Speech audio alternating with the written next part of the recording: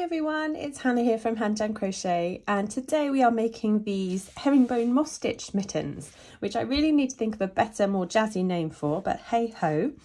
They are part of a cozy collection that we are releasing in January 2022. So if you've come here to join the crochet along with Michelle, Brianna and myself, then you're in the right place and we are delighted to have you. If you're joining after that, then no worries at all. I'm going to be popping the information below, the links as to where you can find the pattern on my blog, where you can get the PDF if you'd like to, all the materials, all that kind of stuff. That'll all be in the description below. So pop along, grab the pattern and then come back and we'll get making. So as you can see, I've made these mittens in all sorts of sizes. So there'll be a size that will fit someone or other that you're making them for. We've got the medium adult that fits me really nicely. And then there is a larger one, but I haven't got around to making that yet. And then we have these other smaller sizes as you go right down to a baby one, which is just basically a teeny mitten without the thumb. So the mittens have a super simple construction. All we need to do to start with is work rows and rows of the ribbing section and then join that together to make the band for the cuff. And then we start to work in rounds and you go round and round that cuff and you work up to where you need to split for the thumb. You're going to leave some stitches empty. I'll show you that in a bit. And then you're going to work the hand section, which you can adjust for yourself. You can add or subtract rounds there. And then we'll pop back to the thumb and we'll add that in afterwards. And there's also the option for if you want to make this fingerless, you can stop at whichever point you like and just do a finishing round. And the same for the thumb, just finish it wherever you want it to be. And you've got yourself a pair of fingerless mitts. So the stitch that I decided to use for these mittens is a herringbone half double crochet. That's a US herringbone half double crochet or half treble in UK terms. And the great thing about herringbone stitches is if you work them in rows, they slant to one side and then slant to the other. So you'll see in Michelle's hat pattern that that's what happens with hers. It kind of goes this way, that way, this way, that way.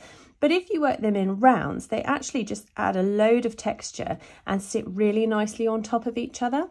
But not only that, because I've used them in a moss stitch style, so you're going one round, you're going to do a stitch, do a chain, do a stitch, do a chain, do a stitch, do a chain. You're actually then just going to work into and over those chain spaces and you're going to add even more texture because it looks like there's loads of rounds and loads of stitches, but there really isn't. It's really simple once we get going and I'm going to show you how. To make the mittens, you're going to need some double knit weight yarn and I've chosen Swish from We Crochet, which is really beautiful. There's so many lovely colours to choose from and it's 100% superwash wool. So it really does stand up to whatever use these mittens you want to put these mittens through, but you just do have to take good care of it. You'll also need a 4.5mm or G+ crochet hook, and this is part of my lovely set, a Caspian crochet hook set, so it's sizes 3.5mm through to 6.5mm in here, or the hook that matches the gauge, and then a pair of scissors and a needle for your ends. And that's it. Right, so to begin with, we are going to make this rib and this cuff section here, and we're going to work it back and forth in rows, and then we will join it to make it into a round. Now, it is a slip stitch rib, and I know that lots of people feel like they're a bit allergic to a slip stitch rib, but I promise you it's absolutely worth the effort. It will look beautiful, and as you see, it pulls it in nicely and it tapers it and fits it really nicely to the wrist. So if there ever is a place to make the effort to work a slip stitch rib, then this is it. So the other thing is it's really simple and easy to do, but what I've discovered is that these hooks are absolutely perfect for a slip stitch rib because you can see how pointy this is. I don't know any other way of saying it. And when we go through, I'll show you how easily it then catches, because I always find that slip stitches are tricky to get hold of, that very last one in the row. So we are going to begin with a slip knot on your hook. And then for the size that we're going to make, I'm going to make the small adult or the teen size. We are going to chain 11. So 1, 2, 3, 4, 5, 6, 7, 8, 9, 10 and 11. And then we're going to turn, because remember we're working in rows, and I'm going to work in the back bumps here, and I'm going to work a slip stitch into the second from the hook and each along. So that's 1 slip stitch, 2, 3, 4, and it will be easier to see once there's actually more crochet. It's tricky, isn't it, to start with, to actually see what you're doing. As long as you end up with 10 slip stitches here, then you're doing it right.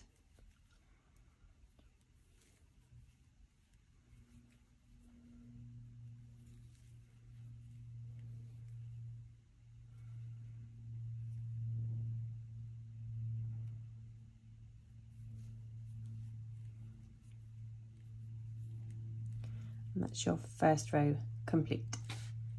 And then we're going to turn, and you're going to chain 1, but do that chain 1 fairly tightly. And I do always do it when I've turned my row. It just, for some reason, makes it sit neater for me, but do whatever works for you. And then you're going to be looking at the back loop. So turn it onto its end so you can see that nice V of the stitch. And then you're going to be working into the back loop only, and you're going to work a slip stitch into the back loop of each stitch. So I always keep count here. Count at the end of every row, because in slip stitches it's really easy to miss one, especially the last.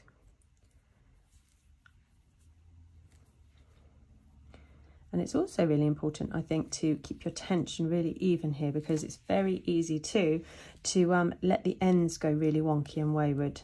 So if you don't do that chain 1 fairly tightly at the beginning, it will start slanting. I mean, that doesn't really matter necessarily for this project, because we're then going to be working into the end of it, and that will neaten it up quite nicely. And then in that very last one there. So that's 2 rows complete. And then you're going to turn, and basically that is it. For the whole of the rib, you're going to chain 1 and then slip stitch into the back loop of each. So we'll just do another row here, just to show you that last one as well.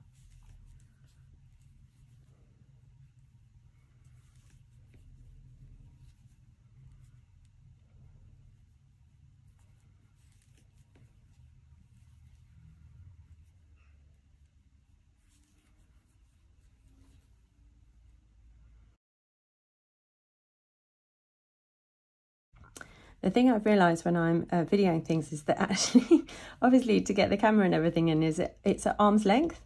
So I would normally have this possibly quite up near my nose so that I can see what I'm doing. And you have a go at it. It's really tricky to do it at arm's length.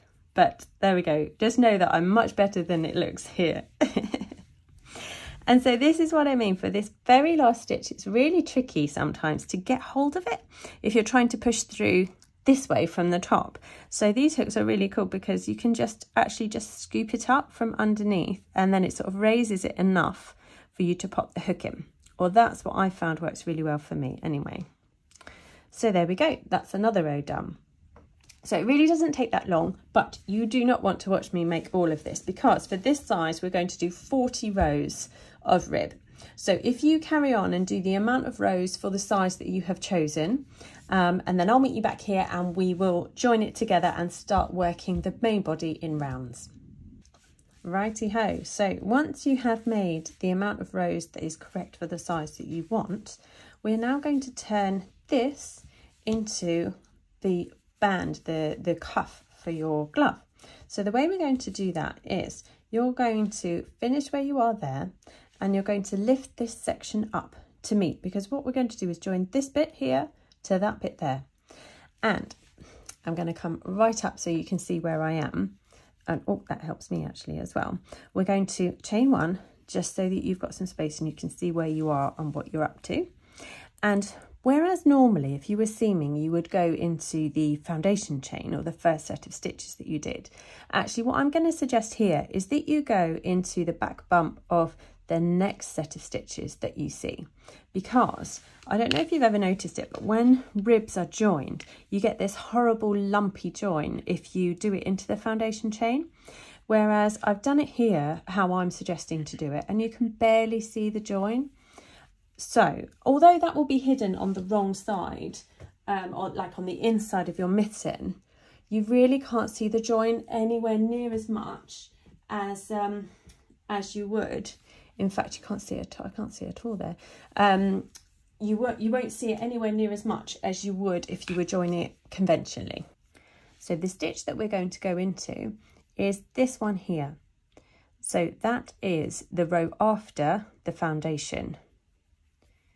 And you're going to slip stitch into the back loop of your last row. And that will make your join a lot neater. Just slip stitch through the whole thing. And then finding the stitches here should be okay, because we're going to go into the next stitch there that you've got a bump of. Basically, as long as you don't go into the foundation chain, it will look much neater. It doesn't really matter which other one you go into, if that makes sense. And you'll slip stitch through there. And just go all the way along the cuff, joining it like that. It is really fiddly, but it is really worth it. So up to you. Maybe try it with the foundation chain and see how neat it looks for you. And then try a few stitches like this and just compare the two.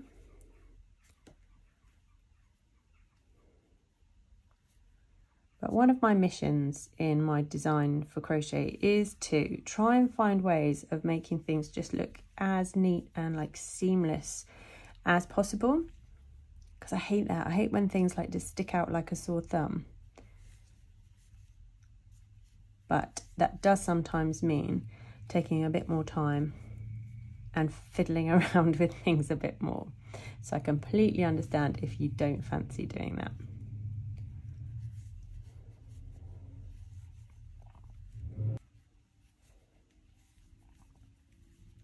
And then this very last one is sometimes trickier to find. There we are, got it, okay. And then again, the other side, just make sure you get it right into that back loop there of that one. So there we are, that's joined in, but that's going to be the wrong side. We're not going to see this side. And then what we're going to do is, don't get yourself in a tangle, pull your yarn up so you don't need to worry about your hook there and losing your stitches. And then you're going to pop that through like that, so you have got the right side facing you. And there is your seam. Nice and neat and barely noticeable once you get all the stitches into it and we start working in the round. So now this tail is done with, and you can either work it in now into your stitches, or you can leave it and sew it in afterwards, whichever you prefer. I think I might sew it in afterwards. And now we're ready to start the main body of the mitten to get up to where the thumb splits, and we're going to work in rounds now. So for the first round of the main hand section, we are going to set the amount of stitches that will go up until the thumb. So for this size, there's going to be 40, and for every size that you're doing is going to be the same amount of stitches as you've done rows for the rib. So we've got 40 here, 40 rows, and we're going to end up with 40 stitches in the round. So we begin by chaining one, and then we're going to work into the side of the rows. And again, in my bid to make things as neat as possible, what I've done is actually work into the stitches. So we're going to cover over these first stitches so we don't get these bumpy bits in. And we're going to work into the sides of the stitches, but go into this one here, not this first one here that you can see, this next one here. So it does mean that we lose a stitch on the rib, but I have added extra for the length and all that kind of jazz. So don't worry about that, but go into the middle of this stitch here. That's where we're going to go. And you're going to yarn over as if you're going to work a half double crochet, but it's going to be a herringbone half double crochet. So pop your hook through, and it's going to pull up there into the middle here. And whereas with a normal half double crochet, you'd then yarn over and pull through all three, we're first of all going to pull that one through one. And then you're going to yarn over and you're going to complete your stitch. So that's a herringbone half double crochet. And you're going to use that stitch throughout the whole of these mittens. So now we're going to chain one, and we're going to skip the side of this next row. So basically what we're going to do is look at, for this round, working in these downward V's here that we have. So then we've skipped this and we're now going to work a herringbone half double crochet in this stitch here. And so you pull through and then yarn over and pull through your 2. And you chain 1 and then you skip the next and then you work into the next stitch here. So essentially where you put your hook, just be consistent. So if you decide to go in the top of the stitches, then don't worry, that's absolutely fine as long as you are consistent.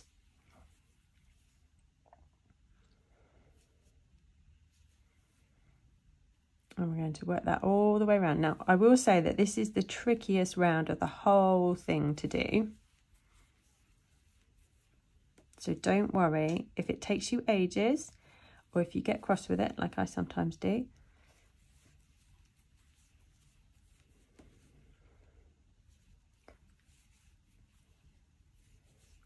But you're going to end up with 20 for this size, herringbone half double crochets, and 20 chain 1 spaces.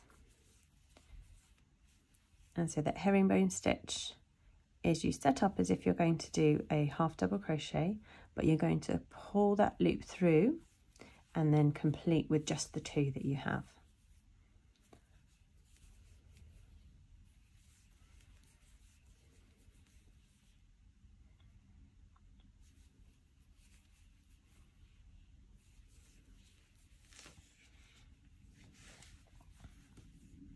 And just carry on all the way around.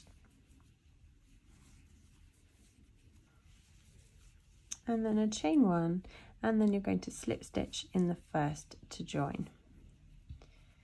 Now, really importantly, go back and count all of those stitches. Go back and count to make sure that you have the amount of stitches that is right for the size that you're making. So now for round 2, we need to set up to make this into a moss stitch.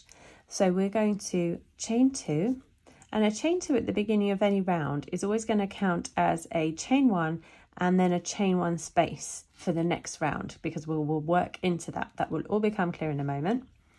And then we're going to skip this stitch, this first stitch, and working over the top of that chain 1 space there, you see the first chain 1, we're going to work into the side of the row underneath, because we worked into alternate sides of rows, didn't we, for this first round. And now we're going to basically fill in the gaps, and we're going to go into this one. Now this is a slightly different setup. You haven't got that nice V space, but if you pull it, let's pull it and see, you can work, I normally work into this space here, and that makes them nice and level. But again, you can work wherever feels comfortable for you and that sits nicely within your cuff. And then we're going to chain 1. We're going to skip this next stitch, and then we're going to work into the next side of the row of the cuff here that we skipped. So again, just wherever feels right and comfortable and is consistent for you. Chain 1, skip the next stitch, and then down into the side of the cuff again. And so all you have to do is keep repeating that all the way around until you get back to your chain 2 for the beginning of that round.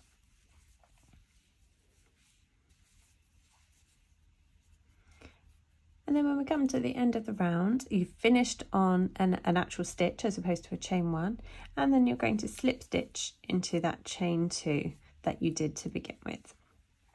And so there we are, that's the second round, and that's going to be, the cuff is now sorted and set, and you've got the right amount of stitches for the whole of your mitten now. So they're the tricky rounds. Those 2 rounds are the trickiest bits of the whole thing, I think. So if you've done that, hooray, well done. And we're ready to do the nice straightforward bit now. So we are going to work the half double crochet herringbone moss stitch now, which is such a mouthful, but I don't know any other way of saying it. So we are going to chain 1, and now we're going to work into the back loop only. And so we're going to work a herringbone half double crochet over the top of this chain space that we have and down into the back loop of that stitch there, which is almost impossible to see and to show you, but I will try much closer on the next one. And then we're going to chain one and you're going to skip the next stitch. So it's just like a normal linen or moss stitch now for where you put your stitches. So you're going to go into this bit here. So that's that chain one, you ignore that, you get over the top of it, and then you're going to go into the back loop only of that stitch below. And you'll see if it's in the right place because you'll still have this bar sat across, and then you'll also have another bar because it's a herringbone stitch. So that's what your texture should look like. You chain one, skip the next one, and then herringbone half double crochet into the back loop of the next stitch. And you just work that all the way around.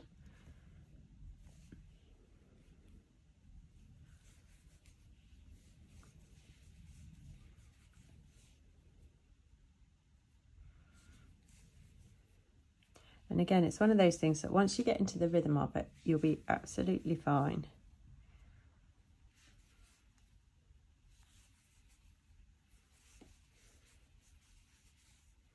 And then at the end of that round, we're going to slip stitch in the first to join. And then you're ready to start round 4. So round 4 is going to be chain 2, and that's going to be a chain 1 that doesn't count, and then a chain 1 for a chain 1 space. And then you're going to skip this stitch that's directly underneath, and again you're going to then work over the top of this chain 1 space and into the stitch below. So back loop only still, and you're going to work a herringbone half double crochet there, and a chain 1, skip the next stitch, and then a herringbone half double crochet, chain 1, skip 1, and so you just keep going like that all the way around. So the 2 rows there that we've just worked, so 3 and 4, they're just like an offset of each other, and you just start the round slightly differently. The rest of the round is as plain sailing as the other.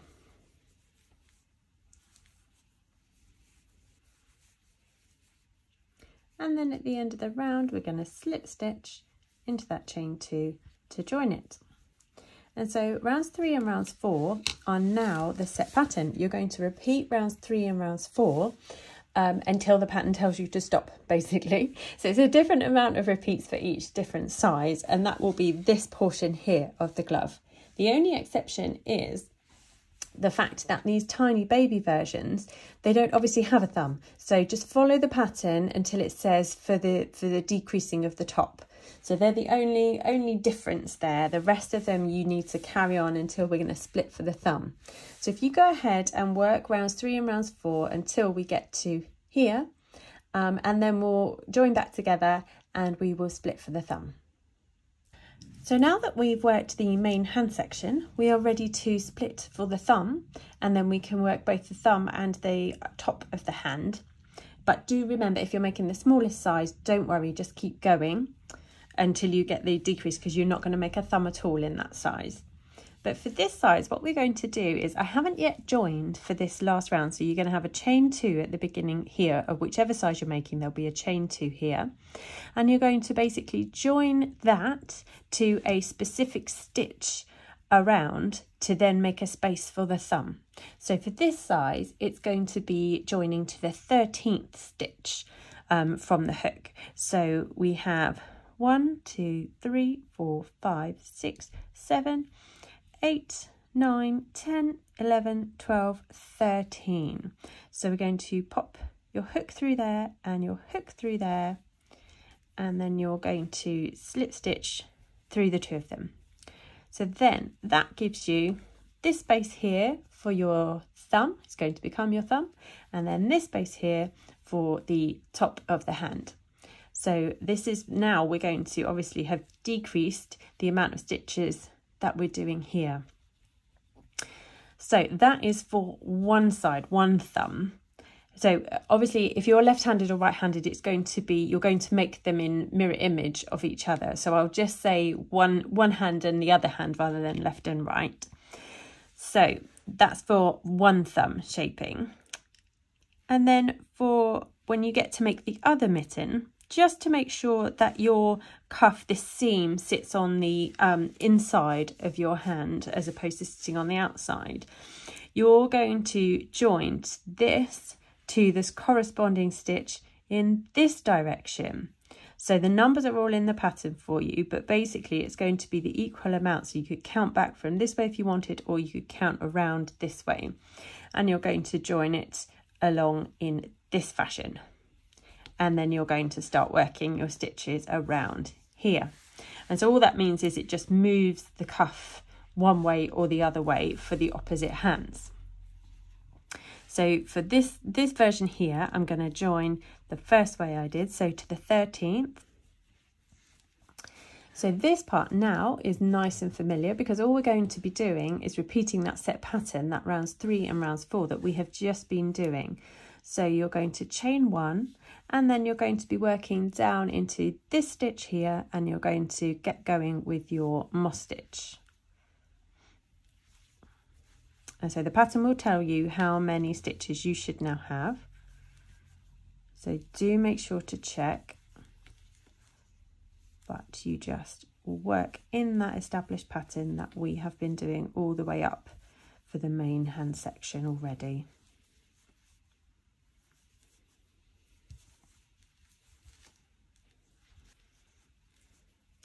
And so before you join your round, just have a quick check and make sure that you've got the amount that you should have. And you skip this last one and then you join into the first one. And then we repeat the next round with our chain 2 to start with and skip that one. And then off we go into the moss stitch.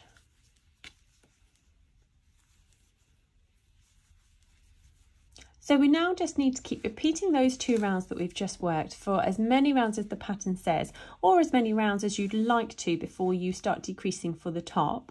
Or the other option is if you're going to make these into a fingerless pair of mittens, just keep going until it feels comfortable wherever you'd like yours to sit. And then what I would do, you could leave the final round as it is there open, but you'll have these chain 1 spaces. So an option for making it fingerless for both the final round of the main hand and the final round of your thumb would be to fill in those gaps. So the only difference will be that you will do herringbone stitches where you would normally do herringbone stitches, and then where you would work a chain 1, instead of working a chain 1, work a single crochet, a US single crochet in that stitch, and that will close that gap. So no chain 1 spaces, and then a herringbone moss stitch there, and then a single crochet in the next. So then that will just close up that round for you and just make a much neater edge, I think. So if that's what you want, if you want to make a fingerless version, then that's how I would finish the final round. But in our case, we're going to carry on working that established set pattern until we're ready to decrease for the top of the hand. So if you go ahead and do that, and I'll meet you back here and we will finish the top. Now that we've worked the correct amount of rounds for this section here, we're ready to decrease and close the top of the mitten. So what we are going to do is basically do a few stitches together. And so we're going to chain 1, and this very first one here, we are going to herringbone, I don't even know if I can say this all out loud, herringbone half double crochet moss stitch 2 together. There we go. Which basically means to do this. So you already know how to do a herringbone moss stitch. So you're going to start it off and you're going to pull your yarn through here. And then you're going to yarn over. Before you finish this stitch, you're going to pop it into the next one. So you're going to completely ignore this one here that we'd normally chain 1 over. And you're going to pop it into the next one, the back loop of it. Oh, I forgot the back loop in the, in the description. And then you'll pull that through and then pull it through because it's going to be a herringbone stitch. So you've got the start of 2 herringbone stitches there, and then you're going to yarn over and pull it through all of them. So there we go, a lot easier in practice than it is to actually say. And then what we're going to do is we're going to chain 1 and we're going to skip the next stitch, and then we're going to moss stitch as normal in the next however many it tells you for your size. So for this size it's going to be 5 times we're going to do that.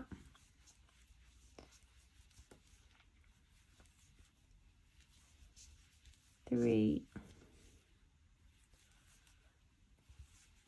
4, and then 5, and then we are going to half double crochet, herringbone, moss stitch 2 together in the back loop only.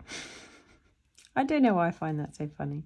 So here we are, start our first and then yarn over, completely ignore this next stitch and go into this next one, start your herringbone and then yarn over and finish the whole thing. And then you're going to chain 1 and carry on around as the pattern tells you for the amount of times. But this time around it's a lot easier because it will just come to an end when you get to when you meet back at your first stitch.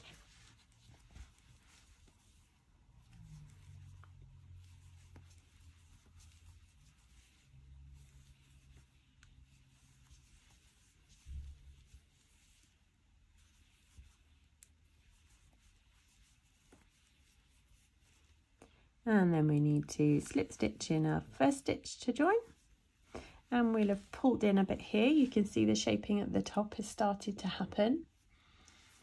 And then our second decrease round, we're going to work the stitch together in a slightly different place. So we're going to start normally by chaining 2, and then we're going to moss stitch it as we would normally for the amount of times that it tells you, but just watch out here because you've got that stitch together, which actually, so the next stitch feels like it's a long way away and it's there. So for this size we are, let me just check, we are doing 4 times. So it's 2, 3 and 4. And so then we do our stitch together, let's call it that. So like that, and you'll find that that one is just before the one from below the together stitch there. And then you're going to chain 1 and you're going to moss stitch as normal up for the amount of times it tells you, but for this time it means it's up until the last 2 stitches, because the last 2 stitches you're going to moss stitch together.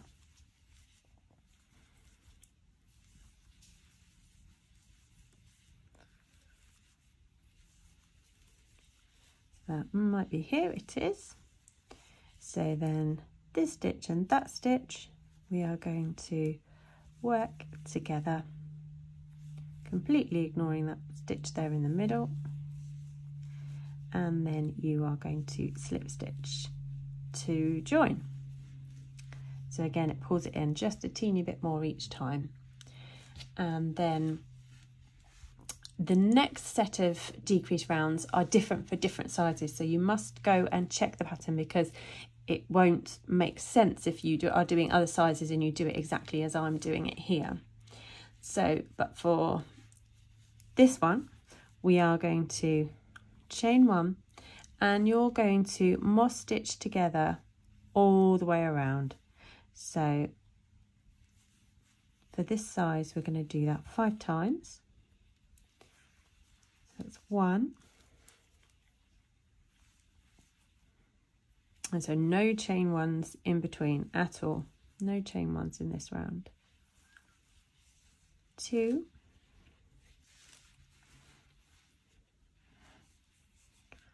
and as you turn the corner it is quite tricky because you've got a together one there, so that feels again a long way away, so just make sure you find your stitches.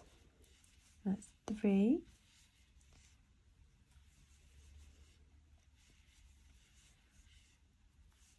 and 4, then the final one is going to be 5. But as I say, that's slightly different that round for different sizes, so just make sure you check. And then you're going to slip stitch into the first one to join, and then you're now ready to break your yarn here at the top.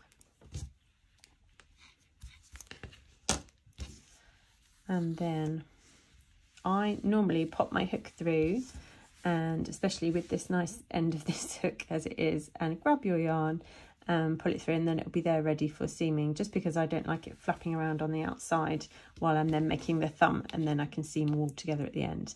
And then you'll just sew around from the inside, from the wrong side, to weave in your ends there. So that's the top of the mitten done. So now we're ready to pop the thumb on. And to do that, we're going to turn over and join to where they split, and you're going to join in this first chain 1 space here that you have. Now it is attached to the main body, so just make sure you get it in the right place, because this is the first stitch that we're going to work into here underneath there, but the back loop only, obviously, just into there. So we will join our yarn here.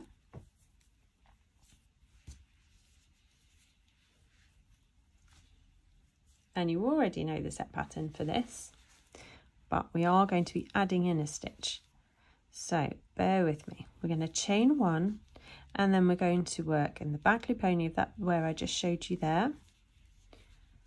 You're going to work a herringbone stitch, chain 1, skip 1, and then into the next. So you just work that all the way around the thumb.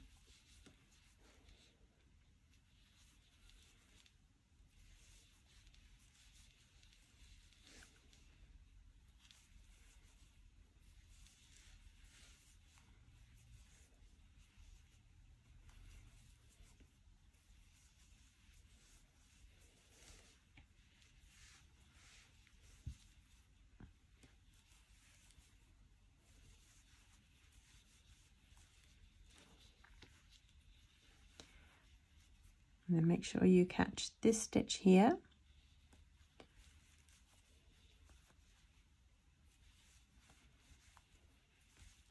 And then we're going to chain 1, and we're actually going to add a stitch here in. It's very tricky to show you. Let's get rid of this end into here so it's not in our way. We're actually going to add a stitch into the center where they join here. You're going to, it makes it look neater, and also it gives the thumb a good size.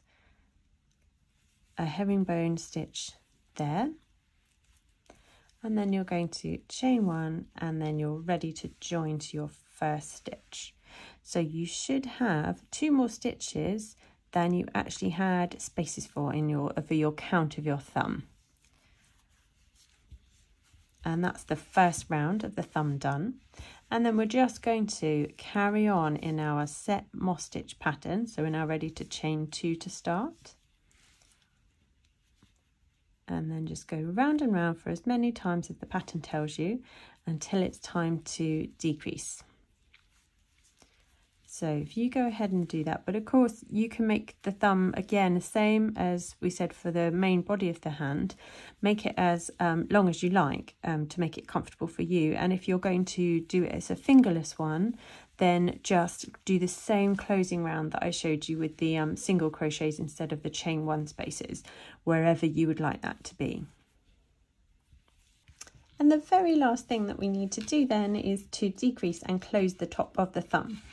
So it is again like the top of the actual hand is completely different for different sizes. So make sure you go to the pattern and work out, but the principle is the same. It's the same as when we close the top. You're going to do some stitches together, crochet some together, and then over either 1 or 2 rounds.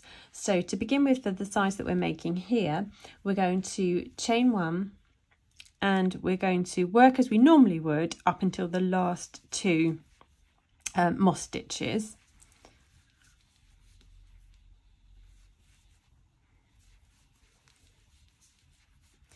And then we're basically going to decrease by crocheting those last 2 moss stitches together as we did in the top.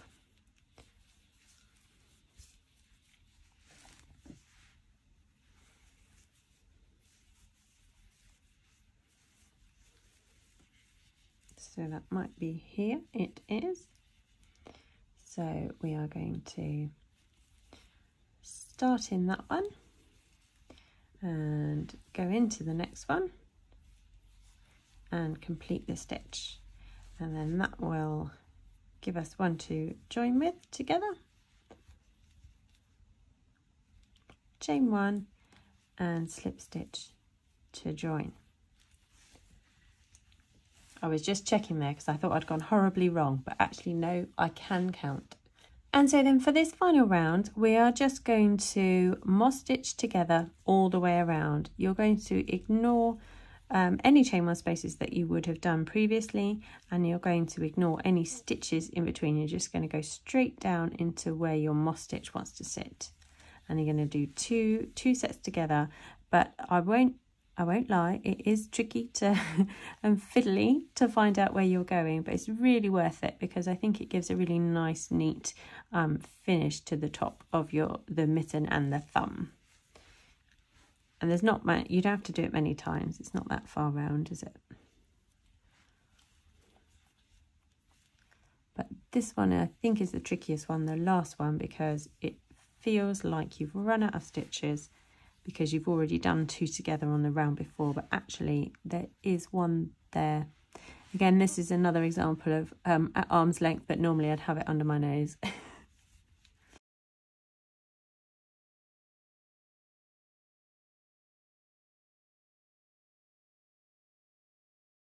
And then we just need to slip stitch into the first one, which you can do backwards, as it were. Sometimes that's easier.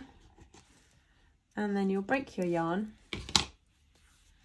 pull it through, and then scoop it through, or at this point you are actually ready to weave in your end, so you could turn it inside out and do it that way now, or you can do it like that, and then you're ready to wear your glove.